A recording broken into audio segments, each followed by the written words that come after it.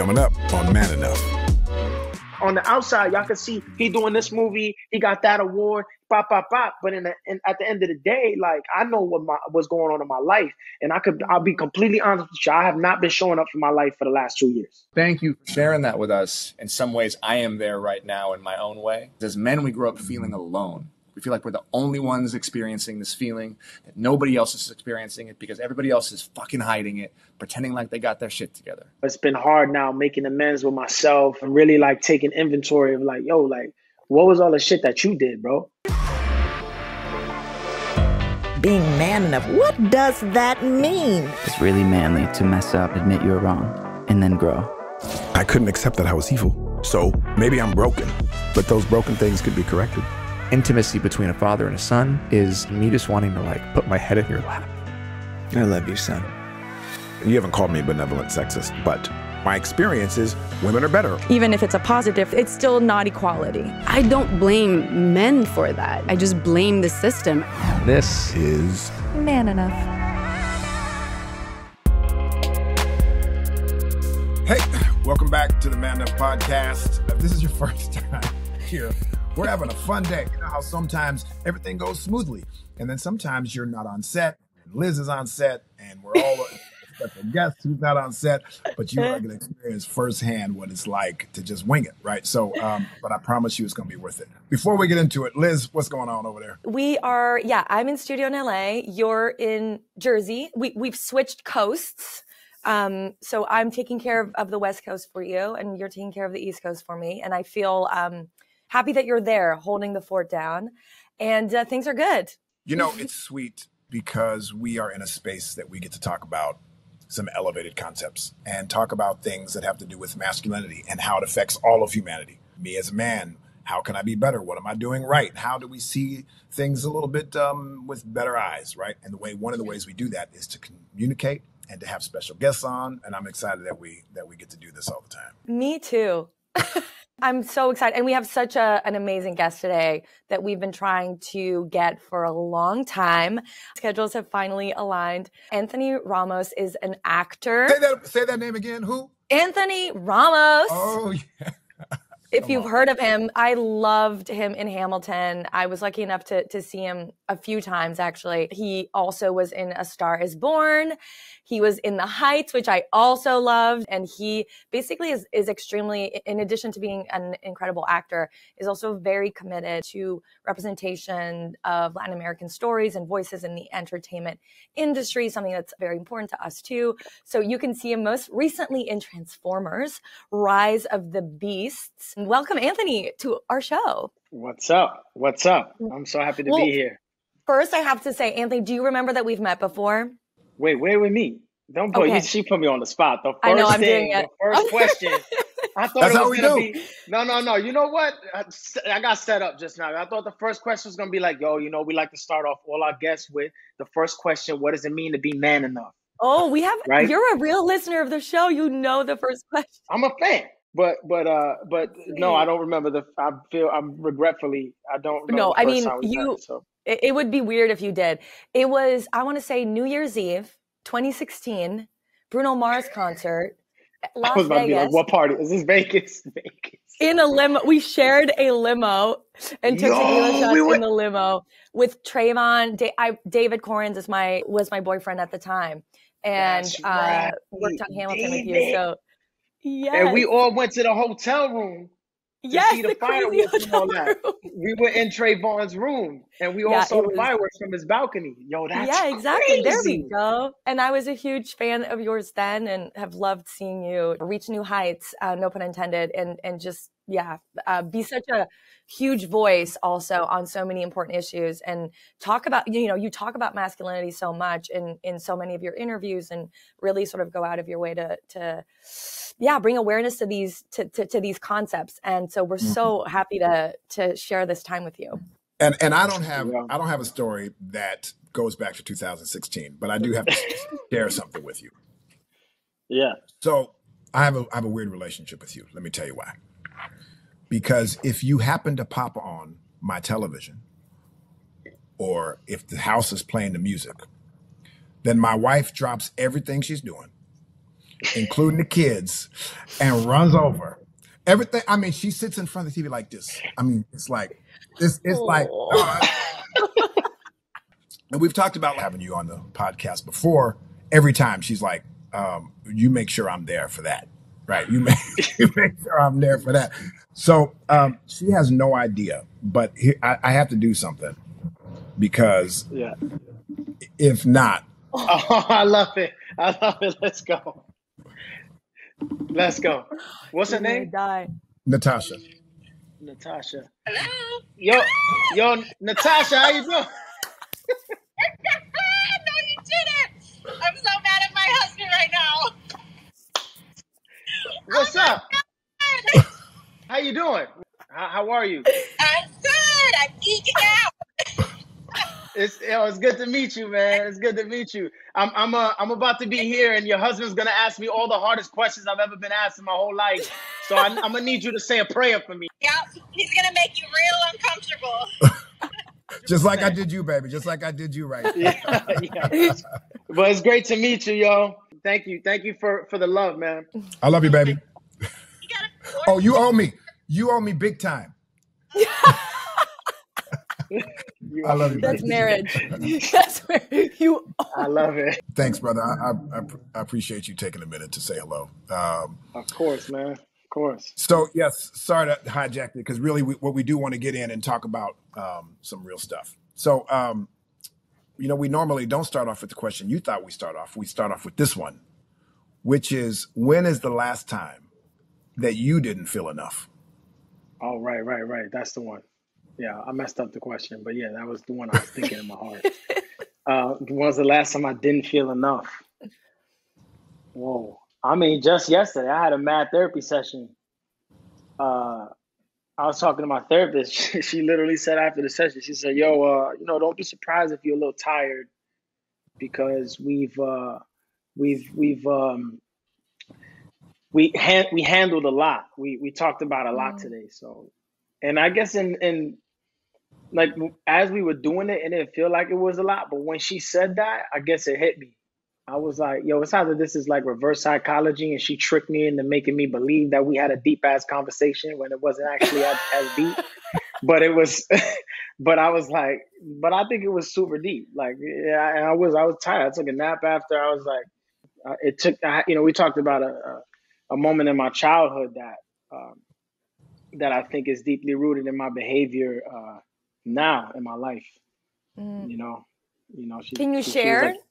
Or if it's not too private? Nah, she said, let me see if I got notes. You always want to be in control. Like usually, she said to me, you try to avoid feeling anxious, powerless, and full of fear. She said, you're trying to control, I was typing so fast, it's a typo. I said, you're trying to control the city's tune by not letting yourself be alone. I don't know what the city's tune is, but you're trying to basically control everything by not letting yourself be alone. It's and then I put in parentheses, I'm not good enough. I literally wrote that yesterday. And then I wrote underneath that, don't say it if you don't believe it. Oh, that was a separate note, basically like saying like, don't say something to somebody if you don't believe it. That was something that came to my mind as I was talking to her. But so you said I don't feel good enough. 100%. And I put that in parentheses. It was just about, since I was a kid, I've had a problem in my family. My family, we struggled. It was big as a family, just with substance abuse, drugs, alcohol. Specifically with my dad, I always tried to stay out of the way or not get him upset. Because and I find myself doing that as an adult, like, because as a kid, I was like, I definitely must be the problem. Like, if he ain't around and he's not coming around, or I'm making him mad, I keep making him upset, or I keep doing things to make him mad.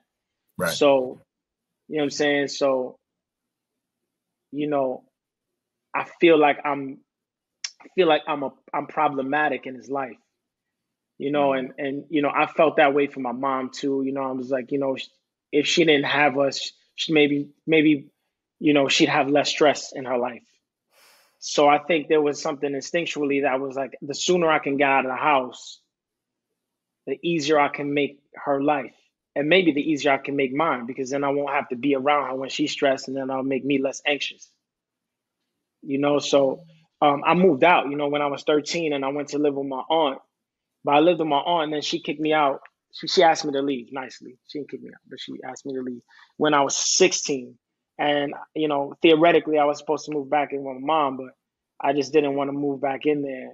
I just didn't want to move back in because I just felt like it was a step backwards. Not because of my mom, but just because of me going back to where I started. It just felt like, I'm going back. Like I'm going backwards. So I just I had like an itinerary. I would stay over different friends' houses, and I go, I had like a map in my head. I'm like, yo, on Tuesday and Wednesday, I'm staying at Jason's house. On Thursday and Friday, I'm staying with Luciano. I'm staying with Titi Emily, even though she kicked me out. She can at least let me stay there for one day a week. So I'll be like, I'll go stay with her on a Saturday, then I'll go stay with my mom one day, and then I'll just start over, And I was doing that every week. I had clothes in people's different. I was borrowing clothes from people, shit like that. Like, I was like a nomad, as a kid.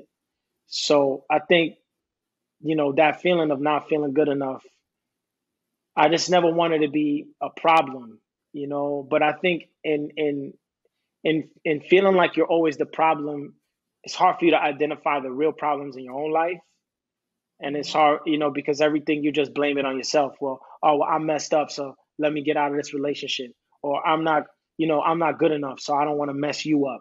Things like that. When really sometimes it's just that, maybe your ideals or whatever don't align with that person. Or maybe that thing actually doesn't make you feel good or doesn't make you feel your best. But because you always feel like at the bottom of the barrel, you're like, well, I'm not worthy enough to feel like that thing might not be right for me. It's always, I'm not right for that person, or I'm not right for that thing, or I'm not right. You know what I'm saying? So I just kind of like, yo, if I could just stay out the way and not be a problem, it's all good. I ain't even trying to cause a problem. I don't want to, I just want to be a ghost, So, but yeah, that was kind of like where that conversation sparked. It was, it came from a thing that happened with me and my father when I was a kid. In that moment, where he kind of left, and I was just like, damn, bro, like, we can't swear on the show, right? Sure you can. Sure can. I was like, yo, what the fuck did I do? Like, damn. I was like 10. And yeah, but we have a good relationship now, so I try not to, because he listens to these things too, so I try not to bring up the things that he did. Yeah, sure.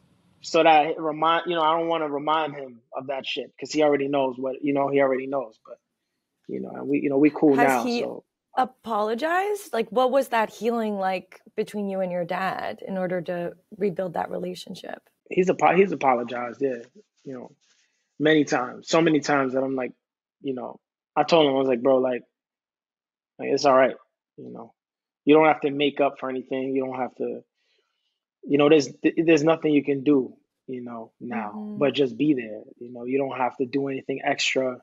The best thing you could actually do for me is do what's best for you in your own life. Really like take care of yourself, take care of your health, and take care of your mental health. But that process has been it's been over the course of years. I didn't realize how much it's affected me deeply, until like recently. I started doing therapy like 3 years ago.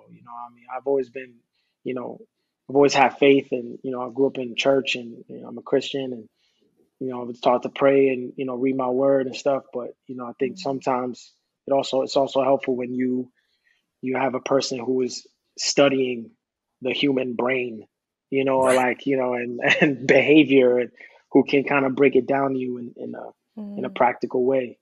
But yeah, no, I think we've begun to we're still healing. It's daily. It's a process all the time. Yeah. With neglect, right, or any kind of like when your needs aren't met as a child, you become extremely attuned to other people's needs. And right, because in order for your needs to be met, you understand what need to be met for your parent, right? It's literally a survival mechanism, right? And so the fact that you and there's no choice but to internalize your caregiver's behaviors, right? So when a child doesn't feel love from his parents, or is, their needs aren't met, they don't stop loving the parent, they stop loving themselves.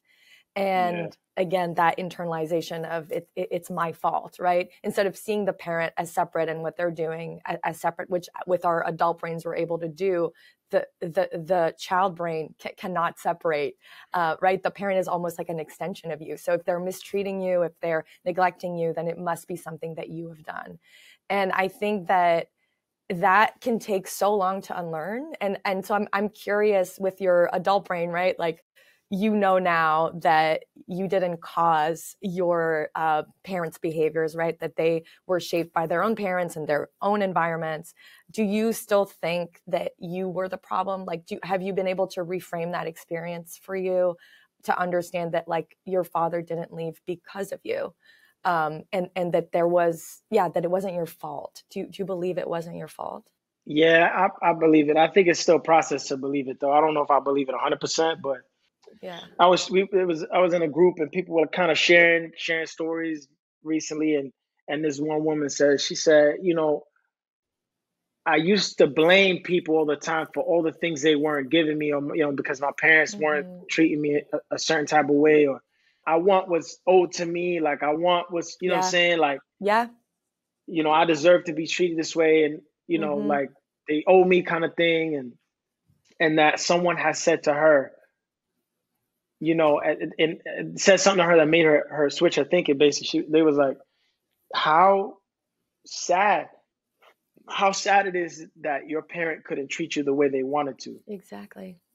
Yeah. How sad it is that your parent couldn't, be the parent that they wanted to be to you. Yeah. And I was like, dang, like, maybe, just because they don't do something doesn't mean that they don't want to do it. That's maybe right. they can't, or maybe they don't know how to do it. Yeah. That's right. You know what I'm saying? So it's you can't blame them. It's just like, maybe you want somebody to love you a certain way, but that's just not in their capacity. Yeah. Or maybe somebody wants you to love them a certain way, but you just, it's not in you. And you, and then as, me being the person that can't love them the way I want to, I start to beat myself up. Yeah. Because I'm like, yo, that's not in me. And there's an expectation of me that I can't meet.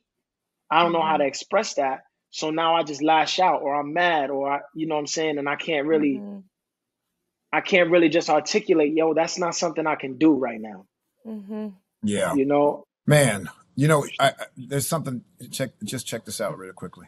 What's up? Yo, what's good, bro? Anthony! What's up, my man? Yo, it's good to see you, bro. Oh, so good to see you. Hi, Liz. Justin, your hair's so short.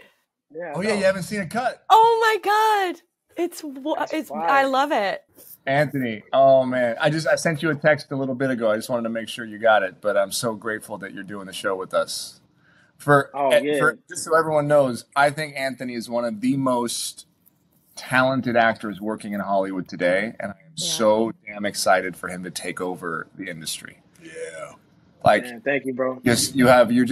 Your heart and your soul shines through everything that you do. And I'm just such a huge fan. And you sent me, we don't have to talk about it, but he sent me a new song that he's working on. Oh, yeah. Oof. Yeah. Which is really in line, if you think about it, Anthony, it's really in line with what we're doing here on the show. Yeah, dude. I mean, like, that's why I sent it to you, because I was like, dang, this really reminds me of what y'all doing on the show, and going back to realizing that the love for somebody, you can't love somebody the way you thought that you could, and they can't love you the way that you feel like, you know what I'm saying? Like like y'all ain't meshing anymore, right? The way you started is not really the way you are now, and it just, I basically went through a breakup, maybe over a year and a half ago now, something like that. And I was about to get married and everything. It was wild. Oh, wow. And it was bugged out. Like, wedding was planned. A house was basically bought. Like, it was bugged out. The relationship was kind of semi-public a little bit. You know, we tried to break up on the low, we couldn't. You know, people, they're like, what is he doing? He's cheating on his girl outside with this girl. Yeah. But, I met this girl, right? After and she was there for me after my breakup. She was there for me, but I just couldn't. She wanted more than I could give in that moment. I was so broken from, my that breakup, because I was with this girl for, almost 7 years. So it was wild. Like, it was deep, but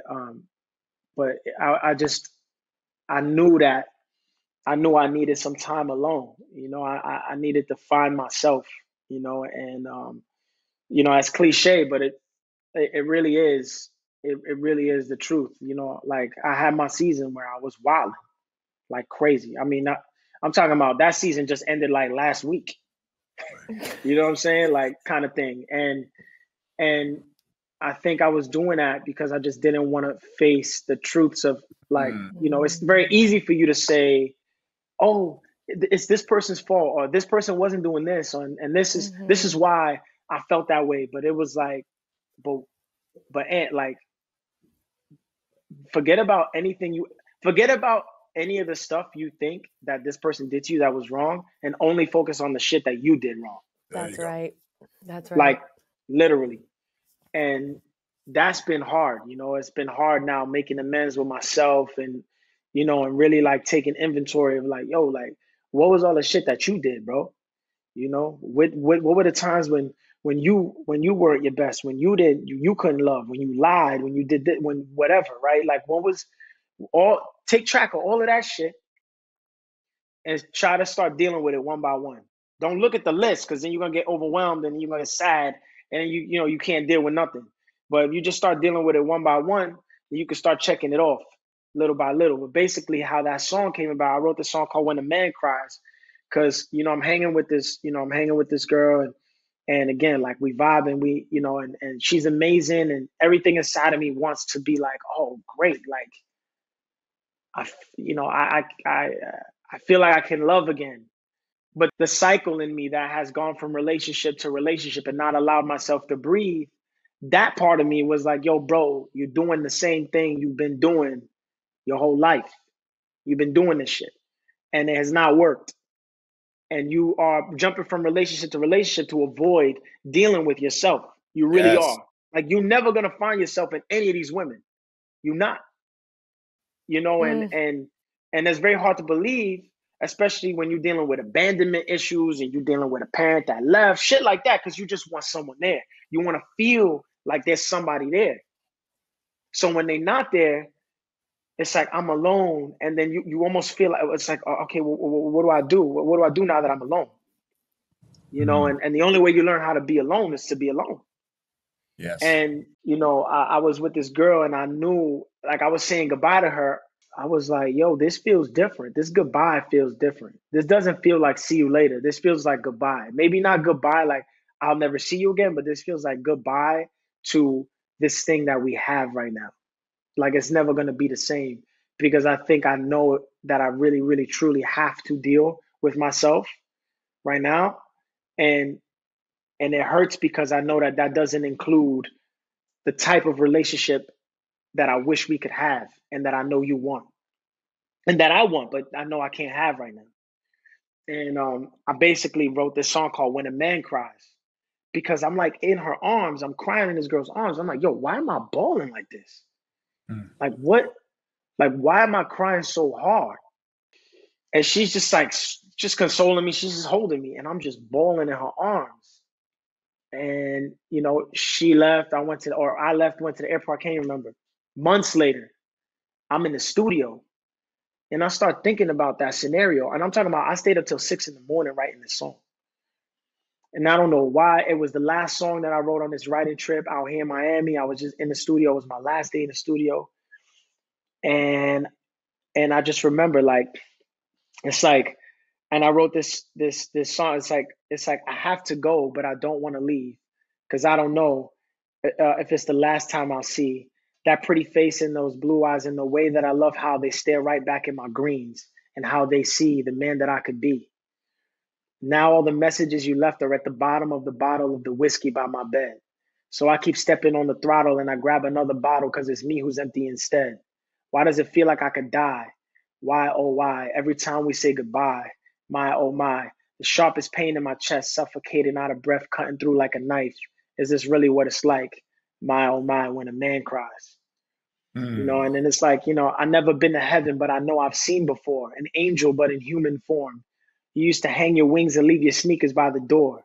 You know, there was this thing where she knew that I was unsure. So her behavior was also unsure too, because she couldn't let me in as much as she wanted to, right? So she used to hang your wings. You know, that was like, you know, she was an angel. She hang her wings up. But then she'd always leave her sneakers by the door because she was leaving. That was like her way of telling me, like, yo, I'm leaving. I'm not staying here, bro. She's used to hang your wings and leave your sneakers by the door. Not anymore. You would leave me before daylight till you trust me enough to stay the night. But you never did anything wrong. Now all the times you didn't tell me that you love me, now I understand you were just scared. I know I've dealt with pain before, but this is different and it's more. Nothing else can compare.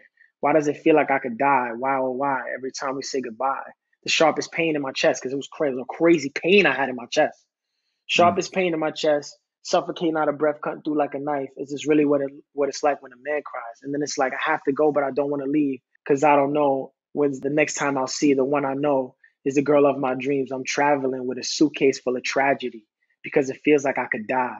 You know, why, oh, why? Every time I say goodbye. But it was just like, I couldn't comprehend like why I was crying so hard. I hadn't cried like that in years. Anthony, that's what I wanted to ask you. So if you think about it, really only us men could create an entire song about us crying because it's an event, right? Like, right. It's an event. Can you imagine let's just be real, like a woman creating a song about that time she cried? It's like, no, because it's that time. If I ask Liz when the last time she cried was, I'm going to guess in the last 48 hours. Or am I wrong? 24. Right. 24. I was being generous, but so Anthony, I'm curious. And by the way, thanks for letting me crash the podcast. Oh, hey man, thanks. Keep going, Justin. I got 100 people in the other room that are like, "Where are you? We got to make a movie." Sorry, but I got Anthony Ramos here, and I got to talk. I know it. Why do you think it is that it becomes an event? Like for us men, when we have those moments where we're crying in somebody's arms or we feel that pain in our chest, it's like burned into our cellular memory.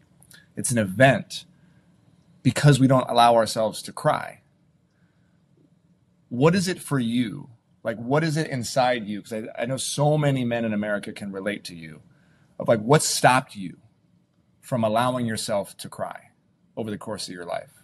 And are you doing anything now so that you can more freely cry when stuff comes up?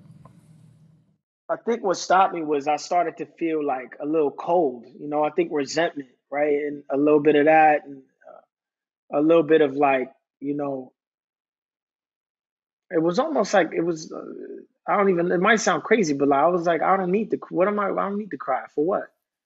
Like, I can just move on. I don't have to cry. Like, cry about what? You know, and even though I may have felt like I wanted to, there was almost this block that I put on myself. Because I was like, because I kept telling myself, you don't have to cry. There's nothing to cry about. Kept saying to myself, there's nothing to cry about. Even though I knew that I wanted to cry, and because I couldn't understand why I was crying, then I would just say there's nothing to cry about. Is this even when you were younger? Like going all the way back? Nah, you know, it's when I was younger, I actually cried as a kid a lot. I was very emotional. Right. And then something happened, like especially toward my teenage years, but then especially going into college, where I was just getting cold. And then I think and then probably in the middle of my relationship as well, like you know, my last relationship, I was very, you know, I think we started to grow apart, and I started to get resentful about that. So I think my disposition, instead of me crying or getting kind of emotional about it, I was very like hard and blocked. And I was very like, it's all right, whatever. If we're not going to talk about it, then whatever. If we're not going to deal with this, then whatever. And I started Is that your coping mechanism? Is that what you go to when you feel any kind of you block? Is that your how you 100%. 100%. Especially when you feel like you communicating with somebody, but y'all ain't getting nowhere.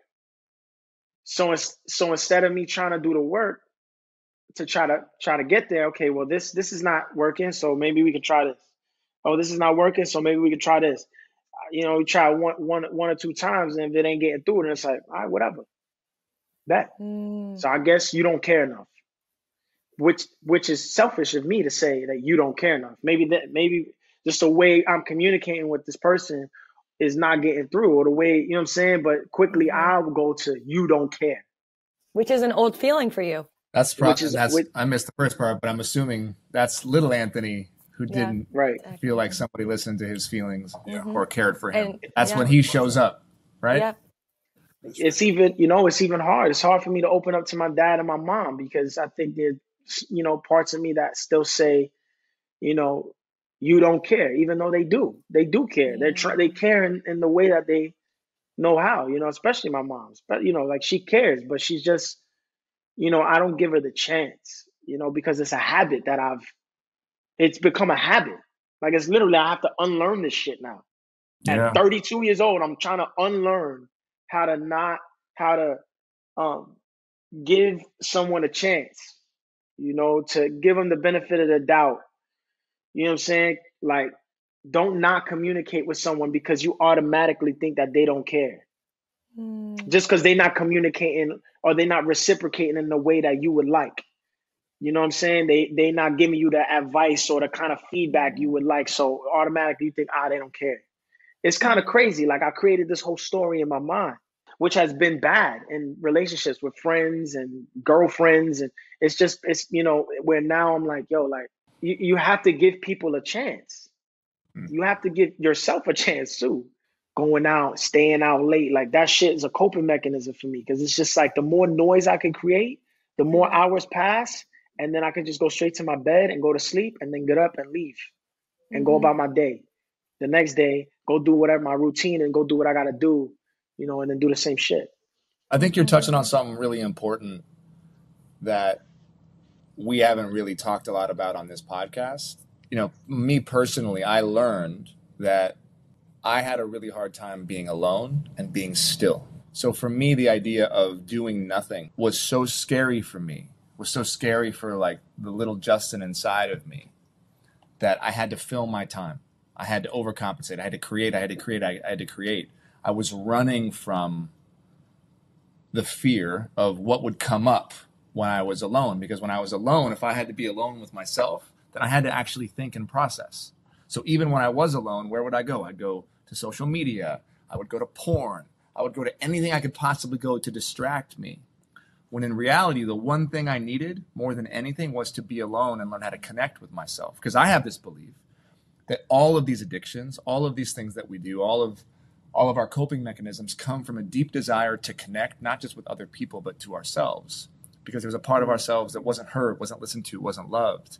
So what you're touching on right now is really important, whether it's going through a breakup and really taking account, like you said, of how you were in the relationship, which, let's be real, a lot of us men don't do. A lot of us men don't do that when we leave a relationship. That's why the next relationship ends the way the one did before. Right. When a man gets married 3 times, sorry, your present company excluded, generally, if they haven't done the work, the third marriage ends the same way the previous 2 did. Oh, yeah. Right? You are an anomaly in that sense, because you've really done the work. But generally, that's what happens, because we don't know how to be alone. We don't know how to sit with our feelings. So what do you say, Anthony, to all the men that are out there listening who have maybe come from a bad breakup, and maybe they're in that cycle of losing themselves with alcohol, with porn, going out on, I believe there's a whole addiction to simply swiping and then dating on Tinder and these apps. They're just like how many people can help me forget about the last one? Or how many people can I be with that can just numb the part of me that doesn't know or doesn't want to feel? What do you say to all those men? And what are you doing differently now? Because it seems like you're actually sitting with yourself. You write that song. You're putting it into art. I mean, I want to say to any, men who feel like they can't be still and sit alone and deal with themselves, that I'm going through that journey with you. It's not like I've been doing this shit for years. Like, I ain't an expert, like I'm struggling like you. There's porn, there's, a random girl, like you just chilling and there's nothing going on. And you're like, okay, today I'm going to be by myself. And then a girl hits you up and you're like, like, well, I don't know. These are Anthony Ramos problems. I was going to say.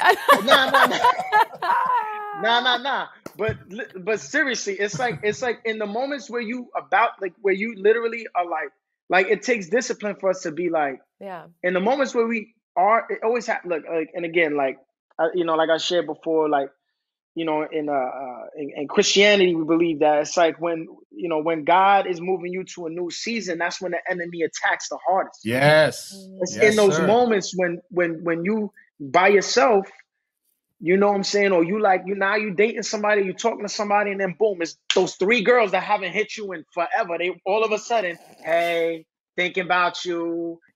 But like, but the part of you, the carnal part in us is like, oh, I bet, yeah, you want to entertain it. But it's taking, it's like remembering, I think, it's funny. I sat with my pastor the other day for dinner, and we've been texting each other this thing called #OnMission. I've been continuing to say to myself, like, yo, what's the mission? What's the mission? Is this going to throw me off the mission?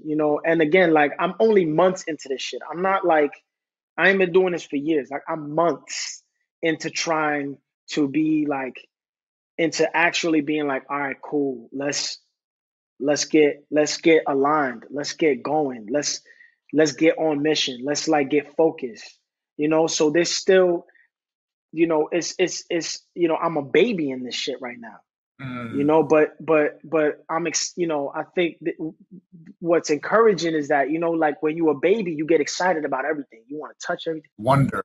And then every little victory, every time you don't answer that message, or every time you don't go out, because sometimes you might fuck up, and you might, or not even fuck up, but you might be like, oh, I'm gonna answer that message. Oh, I'm gonna go out. But every time you don't do it, that's a victory. That's a small victory. Yeah. And the more small victories you could rack, you know what I'm saying? By the time a year goes by, you're looking at your record, that should look pretty good. And you're like, I bet. Let me see how many small victories I could keep racking. You know what I'm saying? Baseball players play 162 games a year. These motherfuckers, they not winning every game. But if you can keep just going out, you keep going out on the field and you keep giving yourself a chance, it's just, it's been hard, but like, trying to extract habits, like, yo, I'm not going to drink at all. I'm going to drink less. So I'm like, I'm not, I'm going to take this out, right? I'm not going to party as much as I used to. I'm not, because there's just shit going on that I need to show up for life. I don't mean to, come on here and preach and shit, but please preach. I I feel passionate about this shit because of what I've been going through, man. I've experienced so much pain, and just in life in general, but especially the last 2 years, and it's been so much good that's come from it. You know what I'm saying? Some pain I've inflicted and some pain that's been inflicted on me. How can I use this to be, to keep me moving? How am I going to learn from all of this? And also, like, I want to show up for life. What are the things that are keeping me from actually showing up showing up? They keeping me from showing up for my life, the life that I want to live. Because I could, on the outside, y'all could see he doing this movie, he got that award, pop. But at the end of the day, like, I know what's going on in my life, and I'll be completely honest with you. I have not been showing up for my life for the last 2 years. I'll be 100% keep it 1,000 on Man Enough. I have not been showing up for my life. Preach, baby. That. Going out, trying to just deal with my problems, whether it's a girl or a drink or staying out till 5 a.m, wondering like why I could have went home 3-4 hours ago. I could have went home 5 hours ago. I could have been in bed by midnight, gotten up at 8, do my thing. I could have had energy to work out. I'm not doing this shit because I'm just trying to prolong the even, or prolong whatever experience is helping me escape from the fucking shit that I really need to be dealing with. Yes. You know what I'm saying? And it's like, that's kind of like the process I'm on, and it's hard. So it's hard. I was in my crib by myself all day yesterday. All day I was just in the crib. Somebody hits me up, yo, what are you doing? Da da da. Another friend hits me. And I'm just like, no, I'm not gonna go out today. I'm not gonna leave this crib. I'm gonna stay in here. I'm gonna stay here with my dog, and I'm gonna talk to him and act like this motherfucker talks back. Like, you know what I'm saying? Like, you know what, Anthony? What I love that you're doing right now is you're demonstrating to all of us, the process, which is you don't have all the answers. You're not pretending to have all the answers or that you've arrived. You're acknowledging that you're on the tracks right now. You're falling off. You're getting back on in this whole thing. But one thing that I hear you saying, like when you started with to focus on the stuff that you can do better rather than the things that other people aren't doing right. When you say things like that, which means is you're holding yourself accountable. And when we finally do that, when you finally look at yourself, it doesn't have to be with judgment. It's not to like bury yourself and walk with shame, but to look at yourself authentically and say, I am not showing up for myself. Therefore, I'm not showing up for the world in the way that I know my purpose was designed to show up. Right. Not that your art and all these other things are not part of that. But, at the end of the day, you're not going to be buried with the awards you got. You're going to be buried with what you've done for humanity. And you right now are demonstrating to all of us, really, so important that it's like, okay. And in fact, you don't look weak because you're talking about it. You look super, super strong, man. You're showing to other men like, oh, I can admit that I got flaws and that I've been hiding under the bed or whatever that means. Dude, I'm really proud of you, man. Especially because you are in the position you're in. I'm going to share something real quick, Anthony, with you that because I know where you are, and in some ways I am there right now in my own way. And I was talking to my therapist the other day, and Liz, I think you'll like this too. Because I have an issue when I act out or when I distract, I beat the shit out of myself. And that then creates the spiral, right? So you're engaging in behavior because you're avoiding. And then when you engage in that behavior and you're up all night or you're doing something and you got to wake up and whatever you got to do the next day, you then go into this like, why did I do that? And I'm bad and I'm shameful. And then it just repeats the pattern. And she said to me that human beings are like globes. And she said, when the sun shines, and for me and Jamie as Baha'is, we think about the sun as God, right? The sun is God shining its light on us. When the sun shines on a globe, it never hits the entire globe. It only hits a piece of it. And on the other side of the globe is the shadow, is the darkness. We as human beings, as spiritual beings having this human experience, we need the darkness. We need the darkness because it is through the darkness that we can find the light. And eventually we just have to wait and look for the light. But we're always both things. So when I think about like, oh, my flaws or the shit that I did wrong or the avoidance or whatever it is, and I go into that spiral, now I'm thinking like, oh, okay, but I'm not a bad person. God loves me. I need to have the same amount of compassion for myself and some minimal dose that God has for me. Right? That loving Father that so many people didn't have, right? If you think of it as Jesus, we think of it as unknowable essence that is God. If God can love me, why can't I love myself? I'm not all light. I'm not all dark. I'm an amalgamation of both. And so much of the human experience and the journey is working through that lower nature, that shadow, and finding the light. If we didn't have it, there would be no reason for us to be here. We'd all just vanish. We'd be where we need to go next. So I share that with you because it's been really helpful for me to not go into the cycle when I feel like a bad person, when I snap at somebody or say the wrong thing or I get in my head and I'm like, wait a second, the shadow part of me, the darkness is the part of me that makes me human, that makes me beautiful, that makes me relatable. Because Anthony, if you were perfect, you would not be an interesting actor. If you came to this podcast and you didn't share what you just shared about being on the journey and being a baby in it, you wouldn't be relatable. That's the thing that fucking makes us love you, that you got us eating out of your hand. You were wiping your tears away. All of us are like, oh man, if Anthony Ramos is going through that, then I'm okay to go through that. Yeah. So thank you for sharing that with us, because keeping it 100, 1,000, as you said, like keeping it really real is the very thing. That's why we started this podcast. It's the thing that we need more than anything. Because as men, we grow up feeling alone. We feel like we're the only ones experiencing this feeling, that nobody else is experiencing it because everybody else is fucking hiding it, pretending like they got their shit together. So when men like you, who millions of people look up to, are like, hey, this is what I'm experiencing, it makes all of us take a deep breath and relax and take that thing off of our shoulders and be like, oh, maybe I can show up as my full self today and embrace those shadow parts of me. So I just want to say that I love you, man. So thank you. No, man, I appreciate that, bro. And even those shadow parts, that's beautiful, Justin. I think that metaphor is incredible. And even those shadow parts, right? Addictions are solutions, right? It's what you do in order to solve a problem. And when you're a child, that's when those solutions are developed. So shutting down for you wasn't a bad thing. It was an amazing thing that you actually did to survive what you went through. And the fact that you're still doing it is what's bringing you pain. But I think understanding, like, not beating yourself up for those behaviors, you can want to improve and change and still love those dark parts, because those dark parts actually got you through that darkness. And the more we kind of accept those parts and not just accept, right? Love those parts. And what I do, even sometimes I'll be like, of course you're scared, or of course you're shutting down. Of course, I kind of just even validate the coping mechanism and that very young part of me that is doing this to help me. And I'm like, I don't need you to do that now. I've got you. Right. And Liz, we have the same therapist, I think. I think we have the same issues.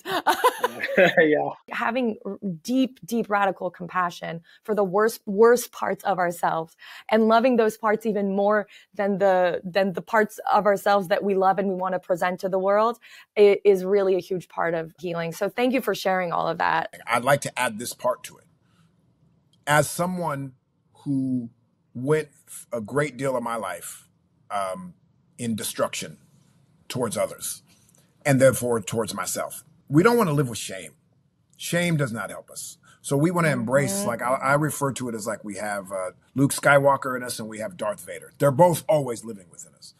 And God created both, our higher nature and our lower nature. So why am I ashamed of a part of me that God in fact created? However, that said, those actions and those things that we can love about ourselves and embrace also can cause destruction towards ourselves and to others. So we still have to make the distinction of I can love myself and not feel shame and change the behavior. Yeah. Right. But I think what she's saying is when you do love those parts of you, the behavior changes. Exactly. That's how you change. Yeah.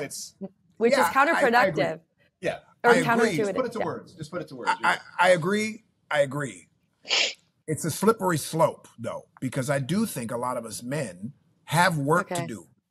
And to then tell a man, not you, Anthony, or you or us, but while we're doing our work, to embrace yourself and the things, the bad parts of you.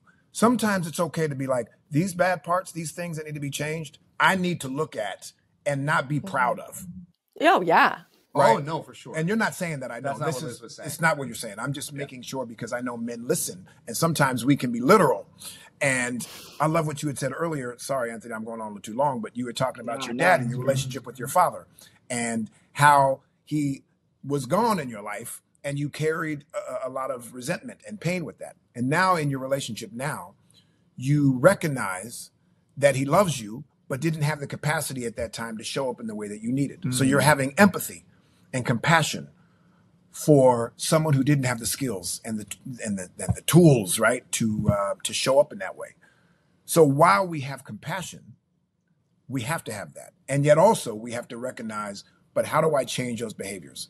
How, if my father has another child, how do I not become my father? If my father had another child today, would he do it differently than he did it with me in that capacity, right? And when you have a child, how do you do it differently than your father did? Right. So it's important that we look at those things. And we can't look at them until we are vulnerable and open and honest, which you have demonstrated for us. So I'm just echoing what we're I'm gonna balance, but I want to leave Anthony. One thing you brought up that I think everyone needs to talk about, and maybe you guys can talk about, is you brought up your pastor. You brought up a friend, right? You brought up somebody who's an accountability partner for you. Yes, sir. This is something we don't talk enough about on this show that maybe we can dive into, which is I believe that men need the community that so many women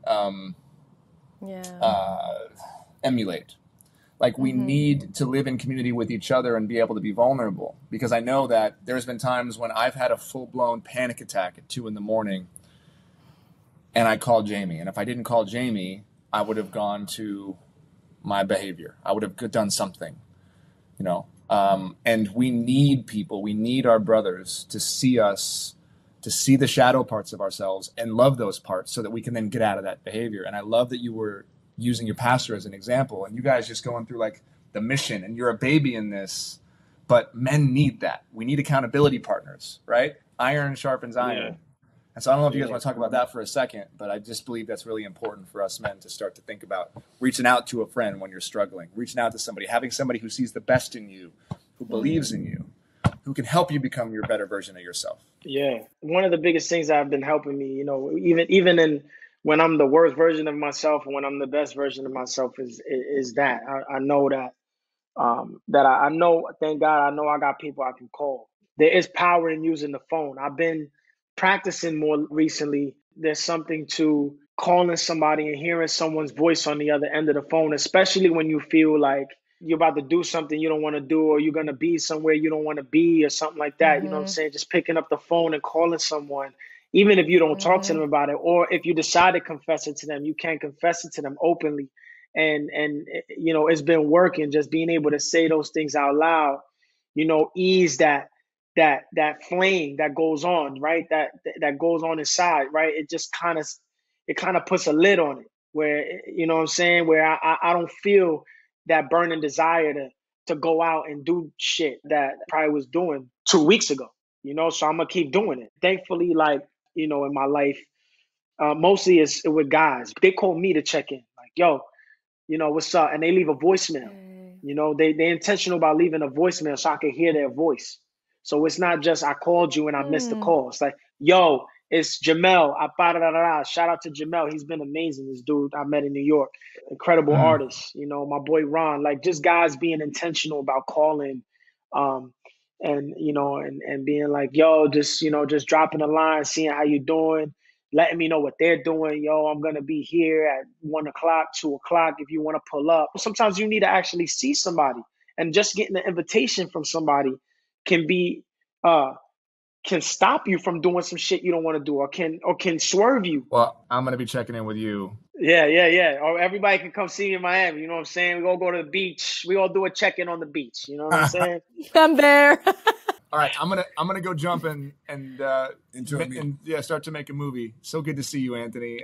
Thank you for sharing. It's good to see you too, for bro. being so open and vulnerable.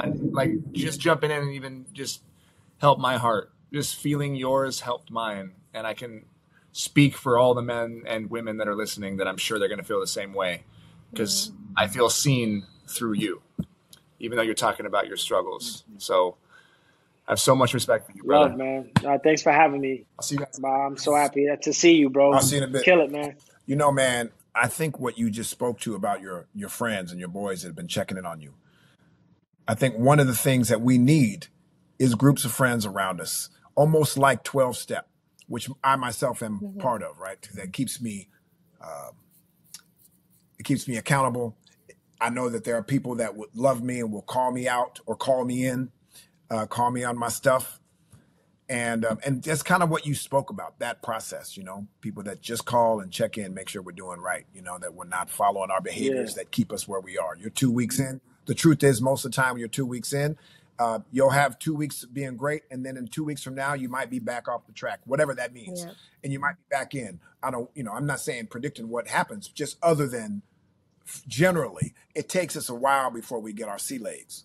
And but what helps us is the commitment when we bring in friends and those that check on us and remind us of our nobility and why we are really here. And what's interesting is, like, if I said to you, hey, man, I need you to put on 20 pounds and put on 10 pounds of muscle for the next Avengers or something of that nature, which starts in 6 months. You know for sure you put muscle on and you do all the stuff because you can see the end in the beginning, and we commit. But oftentimes when it comes to, like, I need to do this for my health or for my family. We don't see it in the same way as we see things that we're trying to attain or try to grasp, you know? So if we start looking at our own spiritual and emotional well-being as a role for the next Avengers, Jamie, for the next year, you got to do this and treat women with a higher regard. Bring yourself to account each day so that you can be better in the morning. Actually be present with your children. Apologize to your wife. All the stuff that maybe that one could do better.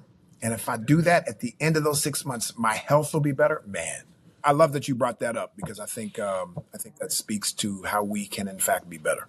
Can we talk about those positive actions, right? I think a huge part of healing and recovery is I once I made a list of all of the ways that I cope that are not good for me or don't feel good to me or are destructive to myself or others. And then I made a list on the other side of healthy ways to cope. It's different for everybody, but calling up a friend, going for a walk, making myself drink, a whole glass of water, eating a nice snack, doing yoga, right? Whatever it is for you, meditating. So for men who are listening, and I'm sure so many are identifying so closely with what you're going through and the kind of deep work that you're doing right now, what are the positive behaviors that have been helpful for you to replace those less regulated coping mechanisms that you've developed as a result of your life experience? I think a word you said that was good was replace, because it is good to acknowledge that a thing that I am learning is that you have to replace it with something. You can't just be like, Yep. oh, I'm going to cut this out. Stop doing that. Yeah. Not fill it in with something. Mm-hmm. That is a little daunting sometimes, but I think, again, having brothers and, and sisters who can be like fellowship, how we got fellowship, we having lunch at this time, or taking time to pray and meditate, you know what I'm saying? Like really asking yourself, you know what I'm saying? What's my higher power? What is that? What does that mean to me? You know what I'm saying? How do I connect to that? How can I get to a place where I can accept that, maybe this life is about something greater than me. And it's not just about me. Yeah, this has been an incredible conversation. Before we go, you've talked so much about machismo and how it affects your community, specifically those ideals of masculinity. And I'm curious if you can share sort of your, how it affected you and how you've healed from that. I mean, it affected me deeply. I think, you grow up, especially if you grow up in a home or in a neighborhood where there's violence and drugs and things like that. And, you know what I'm saying? Bushwick was a very different place when I was growing up there, Bushwick, Brooklyn. You know what I'm saying? It's still the hood, but that shit was hood when I was growing up there, and it was just there's a thing where you can't seem soft, you can't look soft, and this kind of thing you have to put on the exterior bleeds into your home, right? Because everybody's feeling like they got to do it outside. So when you get inside, when you get home, your family's behaving this way all day. So now they inside. It's not like they're gonna just come home. Home is not a safe place, right? You still saying hurtful things to your brother or your sister, or you still carrying that personality that you have to put on as a shield on the outside. You're putting that on in your crib, in your home. So, so especially for men, there's this thing, you can't cry, don't look soft, don't talk about your feelings. The less you say, the better. I don't talk. I just punch you in your face. I don't talk. We just fight. And it's if you was one of those people, then you was deemed tough. Oh, nah, he don't talk. He just throws the hands. He don't say nothing. And there's this mentality. I don't talk. I just buck. And it's wait, but that's the problem right there. I ain't realized that until I got around people who talk. Until I didn't realize that, right? So I'm and again, remember, my whole life was based on staying out of the way, staying out of trouble, trying to find, if there was this much space in a nook, finding that space so I could just get out or stay out of the way of whatever was going on over here, or whoever was arguing over here, or whatever beef was happening over here. So, you living your life in this kind of space, right? It's like, nah, let me just not speak. Let me just be, or let me make somebody laugh and distract them, and then I can roll. It was just shit like that, right? Or let me keep myself busy because it'll keep me out of trouble. So these are all things that, that didn't have anything to do with communication. I think the first time I started really learning how to communicate was in theater. In high school was when I was getting around all these kids that are mad emotional and they're talking about their feelings. That usually when you communicate right away, you don't say what you're feeling because you need time to compute your feelings. Because sometimes people want to get it out of you right away, and you're like, yo, like I've never been able to communicate that way. I actually need a second to process what I'm feeling. I actually don't want to. I don't allow your anxiety to make me say something before I'm ready to say it. And vice versa. Don't allow my anxiety to try to pry some shit out of somebody that, that was a big problem I had. Is a big problem I have. I'm going to say is right now that I'm working on. It's like, yo, if somebody says they need time or they can't give you the answer you want right away, it's fine. Don't try to get it out of them. Just give them some space. You know what I'm saying? Yeah. And and then vice versa. If somebody want to throw you the flood with the big ass long paragraph of 18-paragraph text message, don't feel pressured that you need to answer that shit right away. You don't have to answer right away. You know what I'm saying? You answer when you feel like you're ready to say the most respectful, thoughtful, like empathetic, humble thing you probably could say, because in the moment I probably just might, yo, fuck you, man. Get out of here. Or get out of here with these 18 paragraphs. I don't want to talk to you no more. But that's not what you're feeling. Deep inside. That's the surface feeling. Wonderful. I love it, man. Every episode we do is different. This is one that I think is so powerful and important because you are someone in the midst acknowledging, like when you say something like, I'm 2 weeks in. Most of the time we talk to people who somewhat have arrived. Think they've arrived. Yeah, exactly right. Most people are in the process, are 2 weeks in or 2 weeks out. So this one's really important because you, with your prestige and your art and your respect and your regard, but also your humanity, your apparent, I don't want to call it brokenness, but I do call my own part. There's some parts of me that are broken that I can repair. The fact that you're willing to talk about that and it doesn't devalue your worth, your ability to work and to be a present man in the world, but you still are recognizing that there's ways to be better. I'm pulling for you, man, more than I was before. And the next time my wife is watching, well, I watch it too, let me be straight. But when next time my wife is like this, I'm going to be like, baby, sit closer. That's a man right there. That's a man right there that I hope my son can watch and learn from to see like, wow, you're on this journey, man. Life is wonderful and all these things. And yet there's always refinement and work. And so I appreciate you really, really a lot, man. And I'm going to talk to Justin. I'm going to have us all get on a text thread because I'm going to be one of those dudes that's going to reach out to you and remind you of your nobility. Not only your brilliance, but your nobility and to remember what you're doing. So when those 2 weeks go by and then you forget for a minute and you get distracted, that you have enough text messages to remind you to find your way back to the point that you're trying to get, to see the end in the beginning and to work towards that. All right. With that, give me a sound bite of what you think it means to be man enough. What does it mean to be man enough? Intentional about going against what the world says it is to be a man. Humility, grace, empathy, and vulnerability. Yeah, man. I love it. And I would also add that I think being man enough is doing what you're doing right today. Yeah, I agree. This whole interview. Oftentimes what we do when we're vulnerable, we then reflect and then we feel exposed. And then the first thing we want to do is cover up and go like, I showed too much. But I'll say this, as someone that has walked through the world more recently naked, like take no posturing no more, be authentic. Yeah. I've had more, and we don't do it for this reason, but I have had more love and respect than I had when I was posturing. I've been able to touch and help people because I was able to say stuff that was very embarrassing or vulnerable, and I thought it was going to be something that was nothing but love. So there'll be two people that'll be like, I can't believe he said that.